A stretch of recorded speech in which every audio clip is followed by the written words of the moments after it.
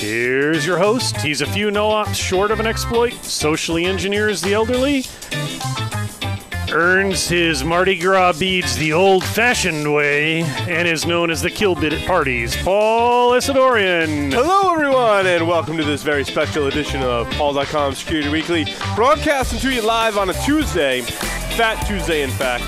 And thankfully, who you calling fat? Thankfully, Jack, who is not fat, more old, but new record. He brought the beads that he handmade as a child before they had things like polymers and plastics.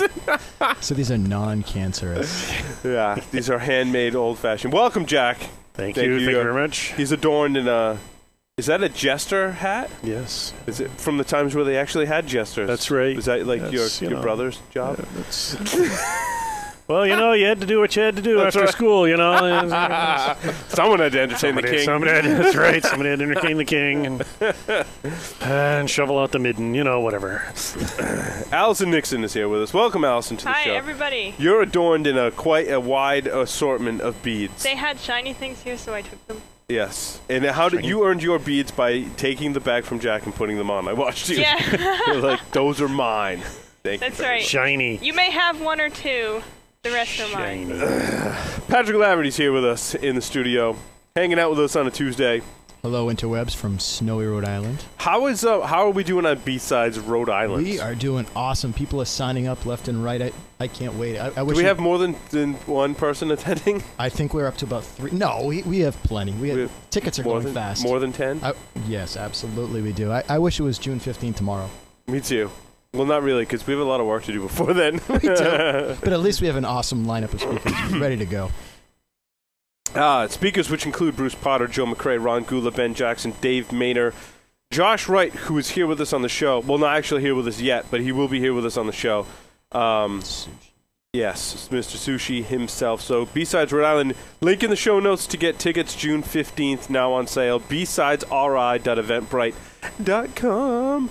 Go get your tickets today. Also, if you want to see offensive countermeasures, take the class, be there, live with John Strand as he teaches in sweats and it sprays out into the classroom. It's a magical experience for those of you that haven't been there before. Offensive Countermeasures, the Art of Active Defense, is running in Black Hat Europe, March 12th through the 15th. Sands Orlando, March 8th through the 9th. And Sands Fire in Washington, D.C., June 15th through the 16th. All the links to register for those classes are in the show notes. Check out the Stogie Geek Show after this. It's kind of it's usually every Thursday nights, but we're on a Tuesday. So it might just be Mark Jr. and myself. And I will be there with him to celebrate his birthday, because no one else could show up. So if anyone wants to hang out afterwards and help me celebrate Mark Jr.'s birthday, that would be awesome. And so I'm not the only one singing happy birthday, because that's just kind of weird. So get 15% off all online forensic courses with the discount code 0124_F0R15 until February 20th. That's right. That discount code and all the links to find out more about our wonderful sponsor Sands and their forensics programs that are happening. The link is in the show notes. Okay. And again, this is episode 320. It is Tuesday, February 12th. And we're just about to jump into our interview, which, of course, I'm always excited to have all the people we interview on the show. This one is a topic that's of special interest to me because everyone knows how much I love embedded devices and security. Craig Heffner is with us. He's a vulnerability researcher with Tactical Network Solutions in Columbia, Maryland, which is also where Tenable Network Security headquarters is. Yeah, I've heard of that place. Yeah, so we're going to hang out with Craig next time we go down there.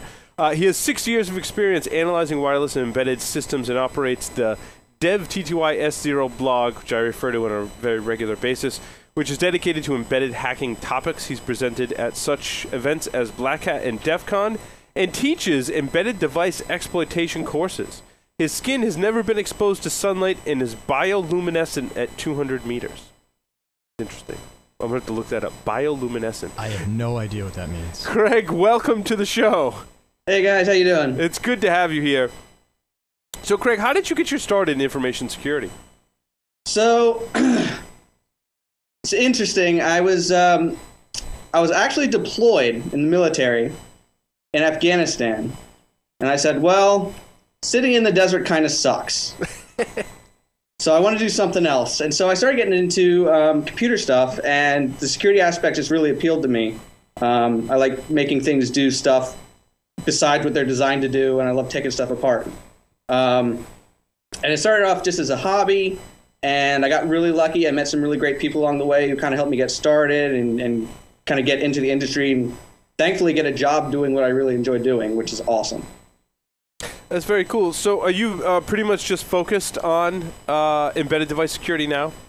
I am now, yeah. I've done a lot of stuff in the past, mostly network protocol stuff, wireless stuff, but TNS, who I work for now, has said, hey, if you want to do embedded stuff, that sounds awesome. You go do embedded stuff. So that's what I get to do now, and it's really cool. What are some of the most common problems found in the security of embedded systems? So go back about 15 years in computer security and pick every problem we've had from then to now, and you'll find it in embedded systems. Why is that? I know I totally agree with your sentiments, but I've always been curious why that is. So I think it's a combination of things. First of all, I don't think embedded stuff has really gotten a lot of pressure, and it's starting to get a lot more analysis from security experts now, yeah. I think, in the past couple of years. No. But it really hasn't historically been a big target. And I think a lot of people are realizing now, hey, shit, all of our network infrastructure gear are these embedded systems. All of our routers, our access points, our switches, our VPNs, our security devices that we install are all these embedded systems. And if we can't protect those, what the hell are we going to do? But, I mean, from a vendor standpoint, historically, it's a lot of it is time to market. You know, you've got developers who are pushed to get a product out before the competition does. And really, if you look at it, customers don't care, in general, customers don't care about security. I mean, when's the last time you saw a bad review on Amazon because some device they bought had a buffer overflow in it? Mm. I mean, they care more about features than security, and that's what sells. And so they focus on adding features rather than securing their systems. So I think a combination of those things has really kind of led to a lot of lackadaisical programming in embedded systems and just a general kind of nonchalantness about security. Are the problems predominantly configuration-based, or are they more of the programming error and buffer overflow-based problems? So I'd say both, really. I mean, obviously configuration-based stuff is the easy-to-find, low-hanging fruit. You look at stuff like the UPnP stuff that people have been looking at recently, where they actually start scanning the internet and say, hey, how many devices on the internet actually have UPnP on the WAN, which is clearly a bad configuration. Mm-hmm. And it turns out there's a lot that do. But if you start looking deeper into these systems with, pop something up in IDA and start looking for buffer overflows, you just have stupid stack overflows. I was looking at a device not long ago where the login, it was a CGI page, it was a web-based interface, and the login CGI page took the username and the password and stir-copied them to the stack. And stir-copy is like the root of all evil. Any programmer who's ever worked in C knows not to use it, but they were just like, yeah, for no reason, we're just going to stir-copy to the stack. And yeah, it's interesting you bring up the web interface thing. A lot of the web interfaces and management interfaces that are CGI-based, as you described, often suffer from really horrible problems. It's almost like either they share a lot of the same code base, or for whatever reason, people just don't pay attention at all to security in the web management software. Why is that? And what are some examples of where that might stem from? So the big issue with the web interface is, let's say you have a Linux-based device. Lots of Linux-based embedded systems out there. The reason people choose Linux-based stuff is because they can pull off-the-shelf, open-source stuff, throw it in, and it works. And if you're using, known, stable stuff that people have looked at for years, you're probably okay.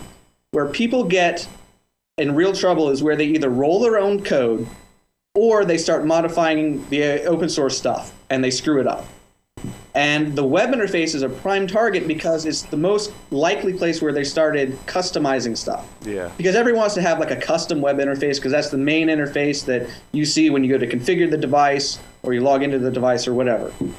So I think the reason why the web server is such a good target is because it is the thing that has been developed internally, hasn't gotten a lot of QA, hasn't really gone through a lot of testing. And so it ends up having a lot of bugs in it. And the web servers themselves seem to be more prone to problems because of the memory and space constraints that you have in an embedded system. You don't always get a nice, happy, lovely Apache installation on your embedded system. It's usually this embedded web server or some binary that's doing the management interface and the web serving all in one. Right, yeah. And, I mean, there are some devices that are relatively well-powered and do run Apache, and that's great. But then they'll, write Apache modules, and those have, SQL injection in them and whatever. Yeah, yeah. So you still have issues there. But yeah, a lot of the devices, they're running, again, they probably pulled some open source web server that's designed to run on an embedded system, and they hacked it together to work with what they wanted and to work with their hardware and serve out the files they wanted and do whatever they needed. And in the process of doing that, have just totally screwed up the security on the system. Yeah, yeah. Interesting. So do you find that Linux is becoming more and more popular? Do you find it just keeps growing in popularity for use on embedded systems? Yeah, I do. And most of the devices I look at are Linux-based, not necessarily because I seek out Linux specifically. There are obviously a lot of real-time operating systems out there that are very popular, like VxWorks and LinksOS and several others. But Linux is really, I think, very attractive to people developing and vendors developing products because it's a familiar operating system that their developers probably already use anyway, and it's easy to get spun up really quickly with a product. So you don't have to teach your developers a whole new programming environment or a whole new OS. You just say, hey, go use Linux. You already know how to use that anyway, and you get the product out the door a lot faster. Right. Is it... do you think it's the processor architecture? Like, how does that play into the security of embedded systems? Because I find that can be annoying, and it can cause you to have to do a lot of work to maybe not so much find exploits, but get exploits working. Is the processor architecture? Yeah, and it depends on the exploit too. Like if it's a configuration issue, like you talked about earlier, the architecture plays far less of a role. And that's why I love those kind of exploits, because they're cross-platform. And you know what? Logic bugs, I love buffer overflows, but man, logic bugs are beautiful because they work across all firmware versions with no problem, and they're great. But when you get into the lower level stuff like buffer overflows, the architecture is a big thing. So I deal a lot with MIPS, for example, and MIPS architecture getting a stack overflow to work. There are a lot of things that make it easier because there's less system calls to begin with, right? Yeah, you have a smaller code base or smaller operating system instructions or processor instructions rather. And you also have problems where MIPS is a RISC system architecture. So if you're doing like a return to libc or something, you can't just return to system in libc like you can on Intel. Because on a 32-bit Intel system, that is a simple exploit where you just, you put your argument, put into your argument on the stack, and then you return to system. Well, arguments are passed in registers in MIPS. Yeah. So you actually have to do return-oriented programming to get your stuff loaded up into the registers correctly, and then call into a function in the library. So even a simple exploit becomes not too difficult, but more difficult than it is on a traditional Intel-based system. But on the other hand, you don't have a lot of the protections that Intel-based systems have gotten over the years. So you give a little, take a little. Yeah, I was going to ask you that. So there are some Intel processor instruction set-based processors in embedded systems, as well as ARM, as well as MIPS. What, in terms of the inherent protections of buffer overflows or any kind of security, do they have built into them in embedded systems that you're finding, if any? So you find that they typically will have at least stack randomization. Depending on the architecture, they will probably have the stack at least marked as non-executable. ARM, for example, will most likely have it marked as non-executable. MIPS, on the other hand, MIPS processors don't support the no execute bit. So they almost always have the stack marked as executable. So you don't even have to worry about making the stack executable before you jump back to it. There are protections for architectures like MIPS and ARM in Linux. The problem is that a lot of developers and a lot of companies are not using new enough tool chains or new enough versions of Linux to take advantage of those. Or if they are, they just disable them completely for God knows whatever reason. So the protections exist. They can be taken advantage of, but I have yet to see anyone really take advantage of the protections that Linux can offer on an embedded device. Describe to those that have never done any kind of cross-compiling what that's like without crawling in the fetal position and crying like a little girl, which is how I deal with the problem. It can be a real bitch. Well, explain to people what, I guess we should do some of the foundations, right? You mentioned real-time operating system. Explain what that is, and then go on to explain the cross-compiling. All right, so think of a real-time operating system as just one big kernel, really. Most of them are. And that's it. There's really no file system. They have minimal support for things like threading, so you can execute multiple things at once. But you don't have like a proper file system. There's no separation of user code and kernel code and things like that. Everything just runs in kernel space, and that's it. You can think of it as, if you wanted to write an HTTP server for Linux, writing it as a kernel module and then loading it into the kernel. Yeah. That's effectively what they're doing. But that's important for embedded devices. It's not so important for our servers and desktops and other things, but if you think of how an airplane works, you'd want everything to be running in kernel space and just happening, right? There's, Yeah, and that's the advantage of a real-time operating system is you can very tightly control timings and things like that, and where that's necessary, they absolutely have a big advantage. Yeah. There are some efforts to do like run Linux in real time, but I haven't seen it really adopted that much myself. So then now cross-compiling. Cross-compiling is where you have, say, your Intel, your Ubuntu, whatever, running on your PC, right? Your Intel PC, and you want to build an executable that will run on a MIPS or an ARM PC, or embedded system more likely. So what you have to do is you have to build a compiler where the compiler runs on your system, but builds binaries that will run on a different system. And getting that set up can be very difficult. There are some really nice projects out there that make it a lot easier. Things like CrossToolNG and BuildRoot, which will build. Yeah, it was when I was doing OpenWrt development, it was BuildRoot that I was using for that to cross-compile. Yeah, and it makes it so much easier to put together cross-compilers. It's so nice. You do run into issues, though, where sometimes it won't work on the particular device you're using. For example, I had a device that was running MIPS, and it was actually running a special Broadcom version of MIPS. And so Broadcom had apparently changed some instructions, so normal MIPS instructions were no longer valid on that processor. So you actually had to get the special GCC version with the Broadcom modifications in order to build anything that would run on it. And why does Broadcom hate us so much? I don't know. Well, because when we were writing go ahead. To be honest, I love the code that they write. I don't think I've seen well-written code come out of Broadcom ever.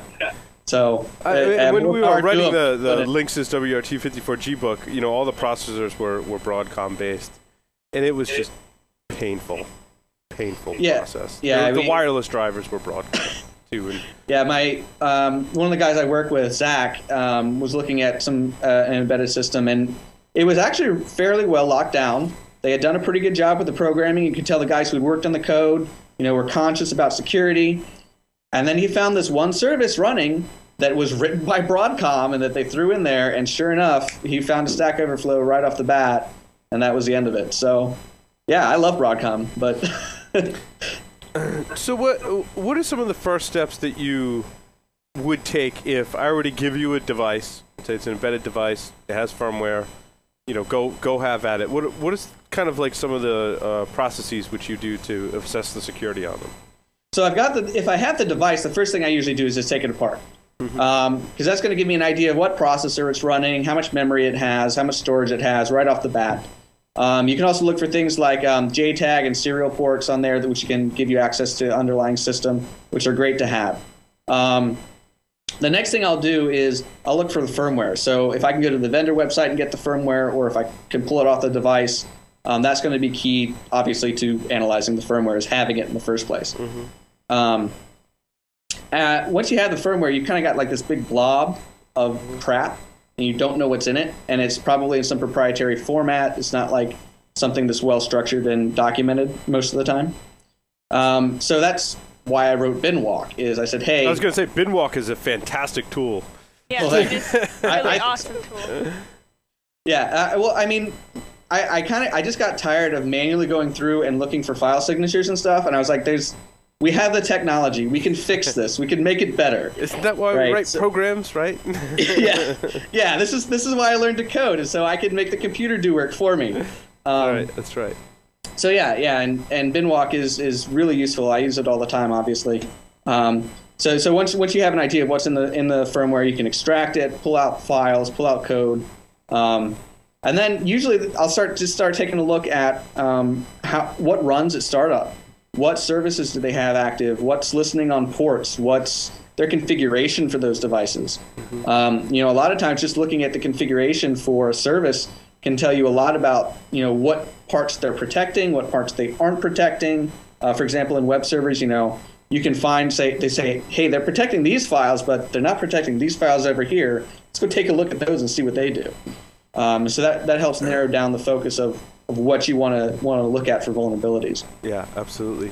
So now, how do you use JTAG very often in your analysis of the security of the device? So I use JTAG very rarely, actually.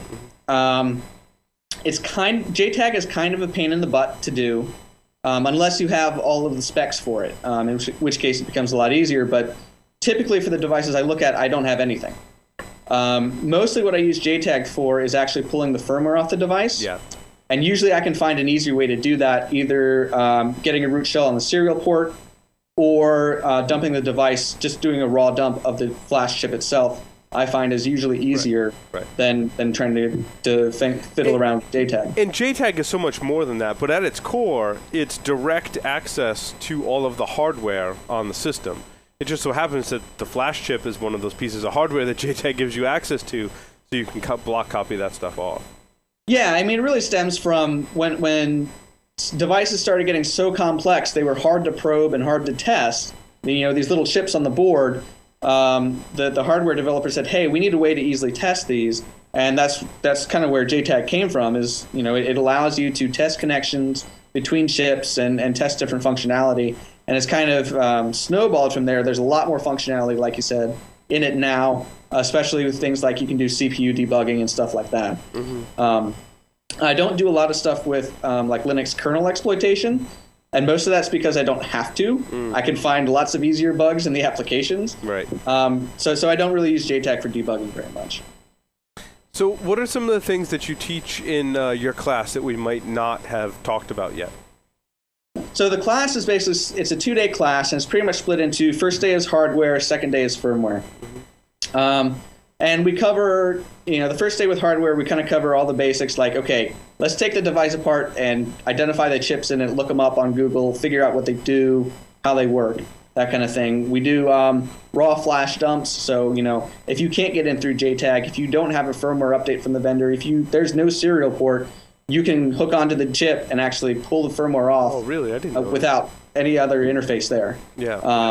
I know on some of the early Linksys devices, you could jumper 2 pins and it would reset the firmware. And that was and ill-advised. If you don't know what it's doing, that's really dangerous. I know many people who brick their stuff. Yeah, because if you mash the pins just enough, they'll touch another pin and then it's shorted for good. Yeah.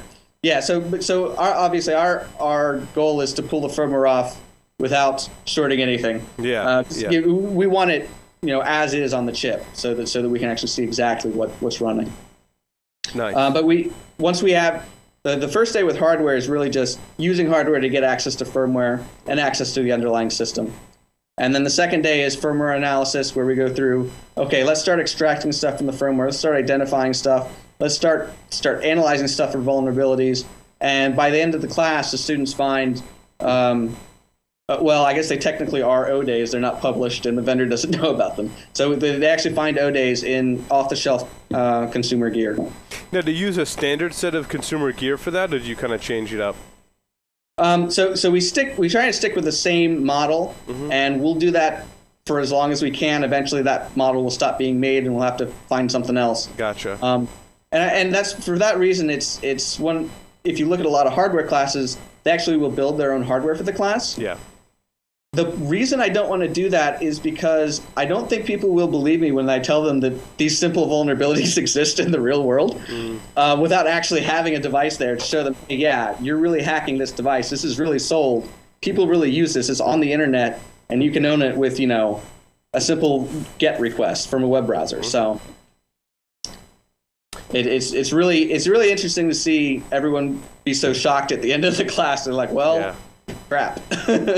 One of the things that amazed me is also, speaking of learning about firmware, as I'm sure you go through in the classes, how your firmware is structured, what's inside of your firmware. Can you kind of break down some of the different, like what is firmware? Because it's very different from how you view a traditional operating system. It is, and I mean, there's a lot of similarities, especially when you're dealing with a Linux-based system. And there's a lot of differences too.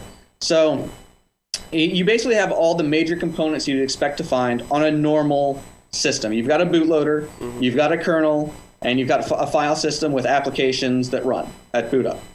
Now, those are stored on a flash chip, which is very different from a typical hard drive. So they're accessed differently, and Linux has like this abstraction layer it uses so that you can access them kind of like a normal hard drive you would with a normal hard drive. Yep. But Flash is a whole other subject. It's kind of a weird beast in some of the ways it operates.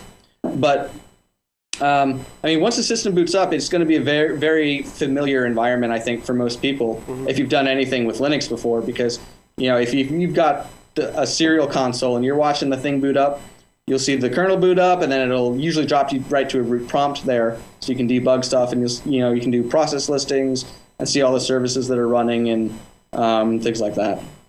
It's very cool. I want to take your class. You should. I highly encourage you to take my class. I'm in Columbia, Maryland, quite often usually. So. Oh, good.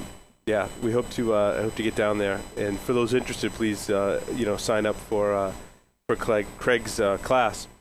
So well, we actually have a special offer for Paul.com viewers. Oh, wonderful.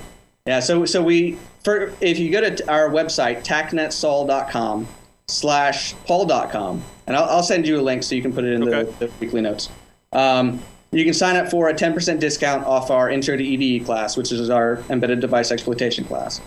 And we'll also be at ShmooCon this year. So if you come by our table and mention that you heard us on Paul.com, you get a 15% discount at ShmooCon. Nice. That's awesome. Allison, did you have any questions? Allison and I recently collaborated. I think we exchanged email with you. We've collaborated on some projects before. Yeah, we used Binwalk for a couple of projects, and I think that it's a ridiculously nifty tool. I've been, in my free time, I've been downloading random firmware and just, scanning it with Binwalk to see what It's addicting, isn't it? It's so addicting. Because you look at this big blob of stuff, and you say, there are files in here, I know it, but I don't know how to get them out. But you use Binwalk, and you can carve them out pretty easily. It's really interesting. I would say my question is, if you're faced with some kind of router, what are some basic steps that you might want to take to find the most easiest to find vulnerabilities? Look in the web interface first. I mean, it's not really exciting or as exciting, but a lot of times just with the black box analysis, you can find stupid bugs. So if you just say, take a device, log into it normally as an administrator, log all the traffic that you see, like with Burp Suite or whatever proxy you want to do, Wireshark, whatever. See all the web requests it makes. Then log out and see if you can make those web requests without authentication. And surprisingly often you can. So you can say, hey, I want to request the configuration for this device. And a lot of times you can download a configuration file without authentication, which has plain text passwords and everything else in it. Access CGI scripts without authentication. Sorry, keep going. So, go ahead. Okay.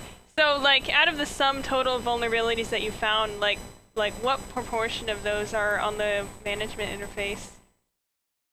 So I tend to target the management interface primarily, and that there's a lot of reasons for that.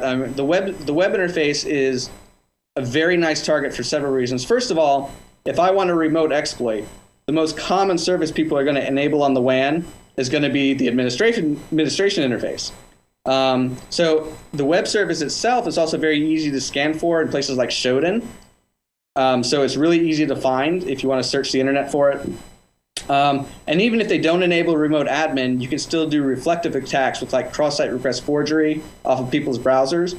So even if it's not enabled on the WAN, you can still attack it through like JavaScript and stuff like that. So I do tend to focus on the web interface quite a bit for those reasons. But really if there's anything that listens on the WAN by default, that's the first thing to go for. Because if there's something listening on the internet by default, that needs to be your primary target, because there's nothing, people aren't going to disable that. They're not going to know it's there. So I found several cases where devices will have, for example, a TFTP service listening on the WAN, and you can just request any file you want off the system, including, Etsy password or anything else, and it'll just give it to you. Nice, that's awesome. Yeah, it's awesome. So when you're doing like a buffer overflow, like trying to find a buffer overflow vulnerability, I'm assuming you just like type A's into everything until something breaks? So I usually start off with with a static analysis. I do a lot of static analysis usually before I start doing dynamic stuff. So I usually if I take a binary of interest, I'll take it and put it into IDA disassembler. Oh wait, so you don't take the actual firmware and bring it into IDA? Because it does support that, correct? So if you just take a raw firmware image, like a firmware update image, IDA's not going to know what the heck that is. Mm-hmm. Now, if you just have raw code, you can import that into IDA. Okay, so you need the binaries out of the firmware. Yeah, and then you can tell it, yeah, this is MIPS code or ARM code, right, and then it'll start disassembling. But a lot of times for Linux-based stuff, what you want to do is take apart the file system and pull all the files out of there, because those are just Linux ELF files. Yeah. IDA knows how to load those, right, and so you get a really good disassembly and analysis from IDA. Oh, I see. But now there's also emulators that you can actually boot the firmware on as well. Yeah, and what kind of emulators do you use? Yeah, those don't tie into IDA, but there is an emulation. Right. Well, IDA does actually have some support for those. Yeah, I've seen a couple. It supports kind of tied in, yeah. So I use QEMU, which I really like. It supports a lot of different architectures, and in fact, I almost exclusively develop exploits in an emulated environment. So if I'm working on a buffer overflow, I can develop a full buffer overflow exploit in an emulated environment using IDA and QEMU, and then throw it against the target device and know it'll work. So I can build, usually before I even buy a device, I've got an exploit built for it. I just buy it to verify that it works and then ship it back to Amazon. Return defective product. Excellent. Does anyone else have any questions for Craig? No? So Craig, you said you would be at ShmooCon? Yep, I will be a booth babe at the TNS booth. So nice. Now, are you speaking at ShmooCon or? I'm not. Unfortunately, ShmooCon did not want my talk, which released 3 VPNO days. So nice. Nice. I won't be talking, but I will be at the booth. Now, have you submitted to Black Hat this year? I have not. I am considering doing one on MIPS exploitation there this year, though. So excellent. I'm hoping to get that in. Very cool. In your training classes, you can find a full schedule on your website? Yeah, if you go to tagnetzol.com and go to the training page, I think our next available class is going to be in April. The March class is already sold out. So, yeah, go in, sign up, get a spot while you can. What's the #1 most vulnerable device that you could go on Amazon and buy right now and start playing around with that you can talk about? Anything by D-Link. Yeah. We use them as an example in our EDE class for a reason. Okay. Okay. That's good to know. That's good to know. Well, Craig, thank you very much for coming on the show. I learned some great tips about embedded device exploitation. Keep up the great work with BinWalk. Again, we appreciate that tool. And look for Craig at ShmooCon. Thanks a lot, guys. It's great being here. Thank you, Craig. Thank you, Craig. Thanks, everyone. And we will take a short break, come back, and we're going to be live with Josh Wright in just a few minutes, so stay tuned.